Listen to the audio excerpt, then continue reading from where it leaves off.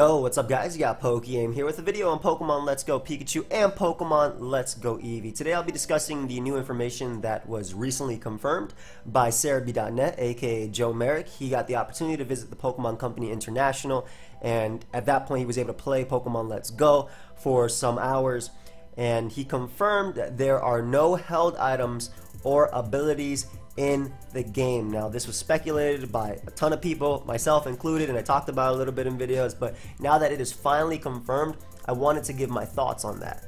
Alright, so let's start off with just talking about a few things, and then this video will be all over the place, honestly. I'm going to talk about this first. So, Joe tweeted about this, and a few other people have tweeted about this as well. That their personal thoughts about Pokemon Let's Go and how it was fun and whatnot. I mean, I obviously expect it to be. It's an updated Kanto, and I like that they're sticking true to what Red, Blue, and Yellow were. There was no in-game abilities, there was no held items, and it was still a fun metagame, and I'll talk about that in a little bit. But as we're going through Joe's tweets about his personal thoughts, he said the game is going to be a fun thing this winter. It's not for everyone. Yes, not a competitive game, and it isn't trying to be. For that, we have next year. If it wasn't for our knowledge that next year would be more traditional, I too would be worried. However, now that I have extended time with the game, I can see what they're getting at. It's for new players and those who enjoy the overall franchise. It's just not competitive. Now, I'm going to be proving that wrong right now from a singles perspective. Keep in mind, I'm a singles player, predominantly Smogon metagames. This is not coming from a doubles perspective or a VGC perspective. If that's where that tweet came from, I completely understand that, as obviously they don't have Battle Spot or anything like that in the game. They do have Wi-Fi battles though, and I'm super excited about that. So he says that the game is not competitive. Now, I needed a little bit more insight onto why he said this, so I hit him up on Discord, because again, I just wanted him to be clear on why he said that, and to which he replied, lack of hold items and abilities and possible changes to the Eevee system means lack of variety, so it's not competitive. Now, obviously I thanked them and I disagree with that, and we'll be talking about why in a second. So let's actually go back to what Serebii said. So, IVs fully appear to be within the game, but with limited time with the early part of the game, it is impossible to completely determine if the IV spreads are identical to how they were in the game since Ruby and Sapphire. I mean, makes perfect sense. Before we used to have DVs and stuff, and then like 15 DVs or whatever, now IVs, which are up to 31. And then he said EVs are a different story. At present, it's hard to say what the situation is with EVs. After some battles, an additional +1 appears in one stat, such as speed or attack. But this +1 is also added with the candy obtained from transferring Pokemon, with it listing how many more candy a Pokemon needs for a boost. So I'm not entirely sure, like, on that, what that means. I'm assuming it means like after training or after catching a Pokemon, you will get EVs or some sort of whatever their form of EVs are, as in, like, you know, if you battle enough Magikarps, you get speed EVs added at the end. But apparently now candy also gives you that +1. So that could just mean EVs are out of the game. That could also just mean that they upped it so that you can actually get extra EVs from candies before for specific Pokemon. I'm not entirely sure how that works, so we're not going to touch upon that right now. But we will be talking about how it can be a competitive game. Now, again, when I think of Pokemon Let's Go, I think of RBYOU, and some people might be thinking, well, people play RBYOU, that's not competitive at all, and here I am to give my thoughts on that. So first off, we're going to go to Smogon.com, and on Smogon.com they have a player base, as well as on Pokemon Perfect forums. They have one of the strongest, if not the strongest, RBYOU player base for the main, you know, for literally RBYOU, right? They have consistent players, just to name a few, and obviously these names don't mean much to probably you guys, but Tiba, Issa, Marco, Alexander, Pezzane, GG Fan, Ray Scarface, Troller, Meadowgross, Rudolph, and Bomber. This list just goes on. Basically, if you think of current OU right now, and you think of top players, you probably think of, and if you are in tournaments, you probably think of ABR, you probably think of Blunder, you probably think of Brofist, right? That's something you think of. Now, these are those of RBYOU. So RBY has a consistent player base despite not having abilities, despite not having held items. It's a playable metagame that has tournament coverage, as it has, it's in Smogon World Cup. Right here you see RBYOU. It also has Smogon Classic, which was run by Lavos, who is also a really solid O-Gens player. And you actually go through, you'll see that Bomber was also in Smogon Classic. Obviously, this is all the other stuff, but RBY is part of it. You'll see M-Dragon, you see Alexander, which I believe was a person I named for RBYOU. So you'll see top players here. And then you also have, I already had that open there. You also have the RBYOU World Championships, which was won by Tiba. Tiba was also a person that I named when it comes down to RBY. I'm just trying to show that there is consistency. So it is definitely a competitive metagame because there is consistency. There's also the Ruins of Alph, which are pretty much dedicated to old generations 1 through 6, but it does have a bunch of Gen 1. And then, of course, that's just a Chansey. We'll talk about that in a bit. And of course, I mentioned Pokemon Perfect, where it was a site that was once just dedicated to Gens 1 through 3. Now it's kind of expanded to up to Gen 5, I believe.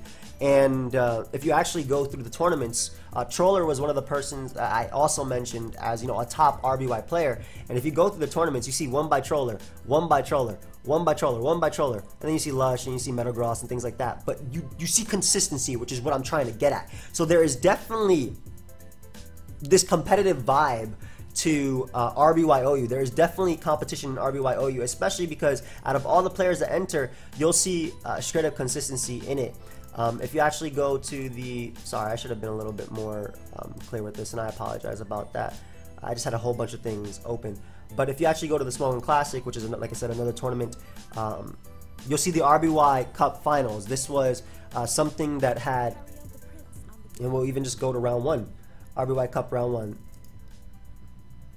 This was something that had, I believe, 500, 600 players in it. Something close to that, maybe a little bit less.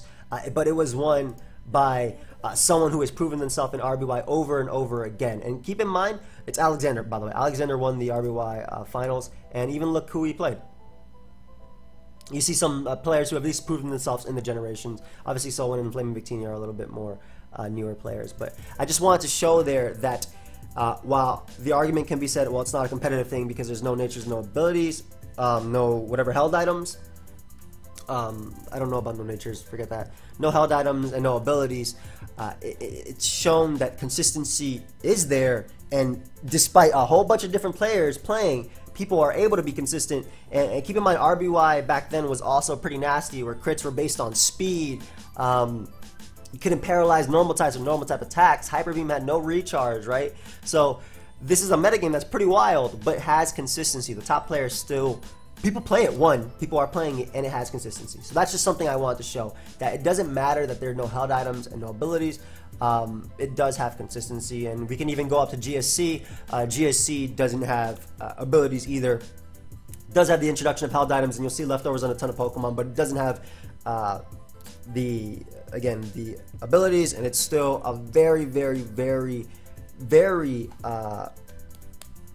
playable metagame, very respected metagame, especially on Smogon, and it has really consistent players, and it still has innovation, and that's something else I wanted to talk about too. One thing that Joe said to me, which is why he made his opinion, and again, I'm not flaming him at all. I love Serebii.net. It's, I wouldn't be with Pokemon.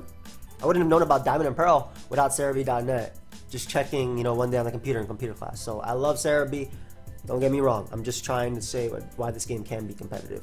Again, feel free to disagree as well. But he says, no abilities and no held items means lack of rarity, so not as competitive. And that is also where it's wrong. Let's go to Chansey's. This is why we have Chansey. Let's go to Chansey's old school Ruby Sapphire decks. I love the way Chansey looked back then. The main set was Ice Beam, Soft Boil, Thunder Wave, counter, Thunderbolt, counter. That was the main set back then. However, you flip through the generations and you'll see nowadays that the main Chansey set would be Reflect, Thunder Wave, Soft Boiled, and Seismic Toss. This allows, Reflect is armor, literally armor back then. It doesn't end until you switch out. So this allows Chansey to stay in 1v1 a lot of the metagame, and a few other examples of changes that are happening. Fire Blast on Tauros is one of them that sometimes is ran, which is something that wasn't before. You have Psychic Slowbro. Reflect Amnesia Lax is another one, or various Snorlax variations, and big shout out to Kevin as well for helping me with a lot of this, but like Amnesia Rest or Amnesia Boom. And basically because special was one stat back then, which is obviously not something we have now, Chansey was actually a special attacking threat. It had base 105 special, which means it had base 105 special attack and base 105 special defense. So just to show that while there will for sure be Pokemon that are just better than the rest and will sit there. I mean, when you think of RBYOU, if you do think of RBYOU, you know the big four is Chansey, Exeggutor, Snorlax, and Tauros. These are the Pokemon that stand up above the rest as the best Pokemon in RBYOU. And then you'll have some variations on team with maybe Alakazam as a lead, Gengar as a lead, Starmie as a lead, Jinx as a lead, whatever, Jolteon. And maybe you'll have something in the back like a Lapras, a Zapdos, things like that. Yes, there are definitely consistencies in this generation, but that has nothing to do with the fact that there are no held items and abilities. Fast forward to the generation we're in now. Landorus has like what, 10 million % usage? You'll see Toxapex, you'll see Koko, Greninja, Magearna. Yes, there are good Pokemon, but that has nothing to do with the lack of abilities and held items. That's more so the Pokemon themselves, their movesets, and just what they can do. And again, this is just something you'll see in every generation. In ADV, Tyranitar is a top threat. In GSC, Snorlax is on every team for good reason. In DPP, Heatran should be on every team. That's one of the top Pokemon. You got Jirachi, you got Tyranitar there, you got Zapdos. In Gen 5, you have, again, Landorus, Therian, you still have Kyurem Black, you got Ferrothorn, there's Rain, and things like that. There's Keldeo. Big Keldeo, right? Gen 6, Mega Metagross right now, plus Specs Keldeo is the wave. It's the thing that's being ran. So there are consistencies in generations that are definitely there, but that doesn't necessarily mean there is going to be a lack of variation in teams. There will for sure be things that are there always, but that does not mean that it cancels out, you know, variety. So that does not mean that it's not competitive is what I'm trying to get at. I hope that makes sense. Another thing, the lack of potentially EVs is pretty interesting, right? This is Alakazam from Gen 1. This is how Alakazam looks in Gen 1. You can max everything in Gen 1, 15 DVs. So this was Alakazam stats, right? As you can see, it's different from a Gen 6 Alakazam that has max every stat. Alakazam actually has like +1 in every single stat than it had before. I think it's 15 and then, you know, more and 31. Yeah, it makes sense, right? So this is bashful nature. So assuming a Zam doesn't have any EVs, at all, assuming EVs aren't even in the game, this would be an Alakazam most likely, right? This will most likely be an Alakazam, and I think that's also fine. Obviously, for defensive mons, that does ruin a little bit of what a mon can do, right? But if every single mon doesn't have EVs, then if every single mon is like this, for example, let's go to Nidoqueen. If every single mon is like this, I think that'd be okay too, because everything got nerfed. Not just, you know, the strong special attackers, but everything got nerfed. So assuming this is Nidoqueen stats, right? Everything got nerfed. Now, of course, again, it's not confirmed that there are no EVs in the game. He said that's just a different story. So at some battles, additional appears in one stat such as speed of attack, but this isn't +1, and also out of the candy obtained from transferred Pokemon, which is listing how many candy you need for boost. We don't know. And he said at present it's hard to say what the situation with EVs is. So this is just speculation, of course. And obviously, if there are no natures either, then you wouldn't be able to do something like Careful, or Calm, which would give you like a +20 boost or whatever to the stats. So that I can 100% agree with. Yeah, there will be a lack of variety because EV sprites couldn't be the same, but that doesn't mean a Pokemon still can't do what it does, especially with Pokemon being weaker. Like one mon that I feel like will be super good, for example, is Mew. Mew can still Taunt, Wisp, Soft Boiled, assuming this is all legal, and Psychic / Ice Beam, probably maybe Ice Beam for Dragonite, maybe Psychic for Mega Gengar and things like that, or Shadow Ball, whatever, or Seism Toss. This is still something Mew can do. Obviously, it won't be able to take the hits as well because you're not going max, but when a Pokemon also can't hit you as hard as what it used to, I think it will balance itself out. We'll see though, of course. Again, this is not confirmed about the EVs. He even said itself, it's hard to say. Now, why am I excited about this metagame? So I think I've shown that it can for sure be a competitive metagame, at least based on the past RBYOU metagame, and now Pokemon will definitely be there. First off, I'm excited to use mons that aren't necessary. This is my opinion now, right? I'm excited to use mons that weren't necessarily as good back then, but might be better due to moveset buffs, and I think that's a big thing too. Let's go back to Serebii real quick. The Pokemon moves Bouncy Bubble and Buzzy Buzz, whatever. Eevee, Sizzly Slide. Bouncy Bubble, I believe, is like a Giga Drain type water type attack. Buzzy Buzz, Sizzly Slide. One of them is fire. One of them is like electric, I believe. Bump the names. I don't really care. I don't give a damn about the names. I really don't care. The point of this is updated movesets. So Pikachu and Eevee obviously got them because they're your starters and they want to give you incentive to use them. But let's also go to Charizard. The way Mega Evolution works in the game is prior in the battle yourself, you can either decide if you want to become Mega Charizard X or Mega Charizard Y. And in the trailer, Mega Charizard X was shown doing Dragon Pulse, which means that Mega Charizard X got Dragon Pulse, or Charizard, excuse me, got Dragon Pulse in its moveset. And this was something to obviously benefit Mega Charizard X, and also let Mega Charizard Y hit Mega Charizard X. So this is pretty cool too, because it means that there will definitely be that little bit of surprise factor in what the Mon can Mega Evolve into, but also you can use sets that might benefit both things. Like, again, Mewtwo, which I'm sure will be quick banned to Uber, whatever, it should be. There's no reason why it shouldn't be OU. Or why it should be OU. Whereas in the generation before, Mew was also Uber back in RBY, but Psychic was also broken as it had no dark types. And in this metagame, again, we'll talk about consistencies, Pokemon that I feel you'll see everywhere. I'm pretty sure you're going to see Alolan Muck everywhere, right? Because this is a Pokemon that can check Alakazam with Pursuit, it can check Mega Gengar, it can check Psychic types in general. Another Mon, and it can also check Mew, though Wisp can obviously beat it down. Another Mon, maybe Mega Gyarados, Alolan Persian, so things like that. You will see some variation between dark types. What the hell was I saying? I completely forgot. But yeah, so basically I'm hoping for more updated movesets like that for all the Pokemon. Now, obviously we don't know if stats are the same either.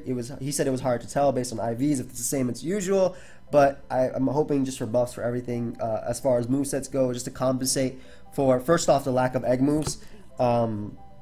In the example I'll give you right now, Snorlax, I believe Curse is an egg move for Snorlax, so if there are no egg moves confirmed, there's no breeding in that game,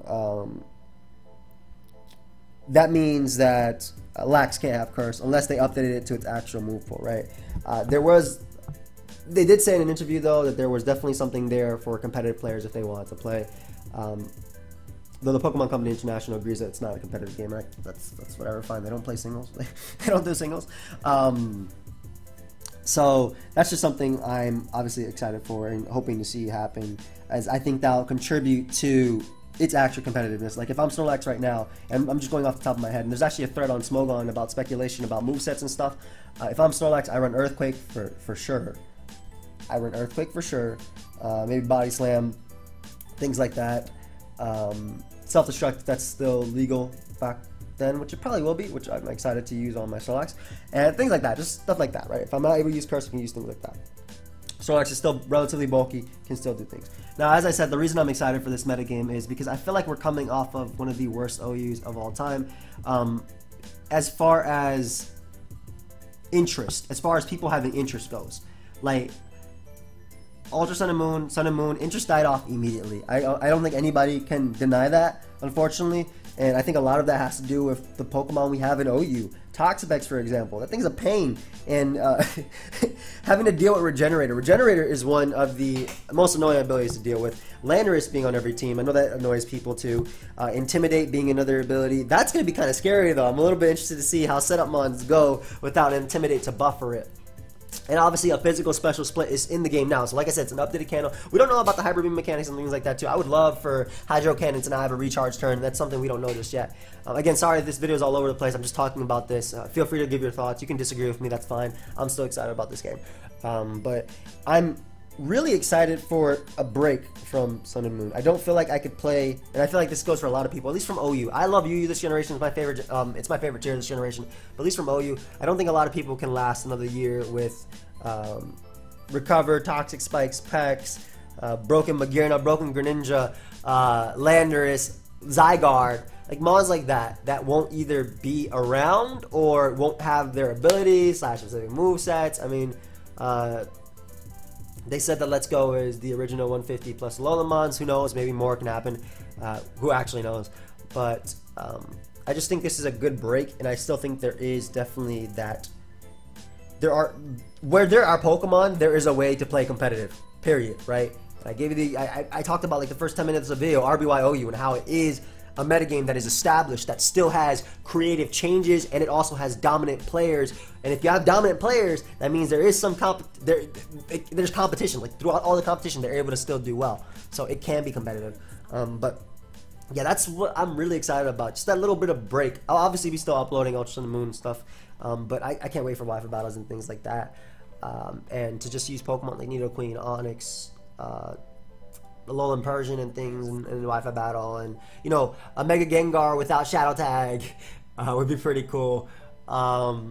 Just things that are not necessarily broken just automatically, but you know, just be different, and I think it'll be fun adapting too. I'm a big fan of RBYOU, and I think literally an updated RBYOU. I was gonna say updated Kanto again. I played him like last week in the tournament, but an updated Kanto, an updated RBYOU, where everything isn't as broken as it was, with you know the speed, crit mechanics, and certain things like that. Having a physical special split, I think this is a good. You know, we've never had a good Kanto. Okay, that's what I'm gonna just straight up say that.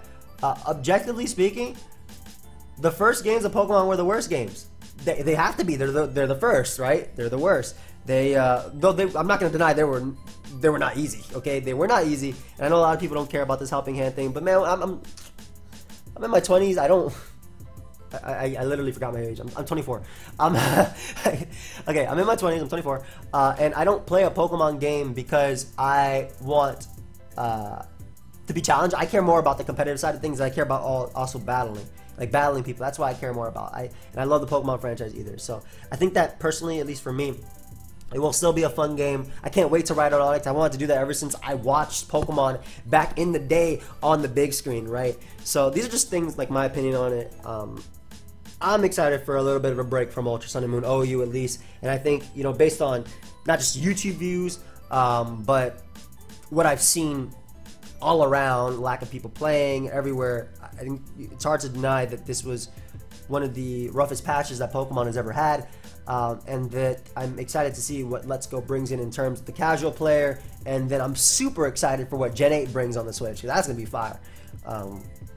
So yeah, those are my thoughts on this. I don't think, too long don't read, even though it's 22:13 right now and it's a video.